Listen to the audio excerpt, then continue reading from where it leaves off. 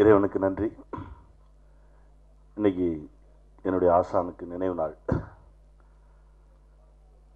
நடிக்க தானே வந்த, வா அதை நானே ஆரம்பித்து வச்சிடறேன் அப்படின்னு சொல்லி பார்த்தாலே பரவசத்தில் என்ன நடிக்க வச்சாங்க.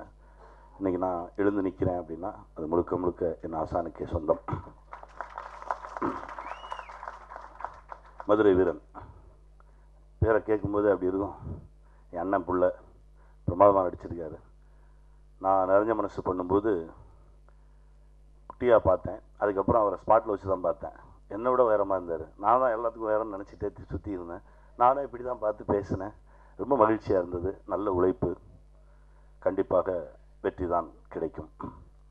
தம்பி சுப்பு திடீர்னு ஒரு நாள் வந்து அண்ணே படம் பண்ண போகிறேனே அப்படின்னா, இது உன்னால் முடியுமா, நீ ரொம்ப நல்லவனாச்சே, 150% நல்லவனாச்சேடா அப்படின்னேன். இல்லைண்ணே பண்ணிடுவேன். சரி நீ வரணும். சரி வரேன், வா போவோம். அப்படி தான் ஆரம்பித்தது இந்த பயணம். ரொம்ப நல்லா வந்திருக்கு. அப்புறம் இன்னொரு தம்பி முத்தையா. அப்புறம் அது விஷயம் சொல்ல நினச்சேன். பிரபு அந்த கதை அப்படியே தான் இருக்குது, அவனே ப்ரொடியூஸ் பண்ண சொல்லி எடுத்துடலாம் நம்ம. முத்தையா ஒரு அற்புதமான கலைஞன். ஏன்னா நாடோடிகள் தெலுங்கில் பண்ணது முத்தையா தான் எனக்கு.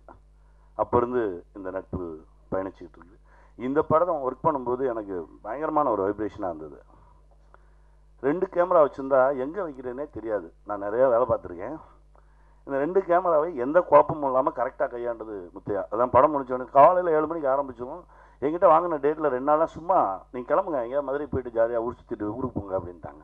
அந்த அளவுக்கு வேகமாக படப்பிடிப்பு நடந்தது. அதான் நானே சொன்னேன் முத்தையா ஒரு படம் எடுப்போம், ஃபுல் படம் என்ன வச்சது அப்படின்னு சொல்லி நான் கேட்டேன். அந்த அளவுக்கு உழைப்பு, அவ்வளவு நேர்மை, அவ்வளவு உண்மை, புது முயற்சியும் தன்னம்பிக்கையும் 100% உழைப்பும் இருந்தால் கண்டிப்பாக வெற்றி கிடைக்கும். இந்த திரைப்படத்தின் வெற்றி என் தம்பிகளுக்கும் என் அண்ணன் புள்ள பெரிய ஹீரோவாக வந்து நிற்கணும் அப்படின்ற ஒரு ஆசை. அதுவும் நடக்கும்.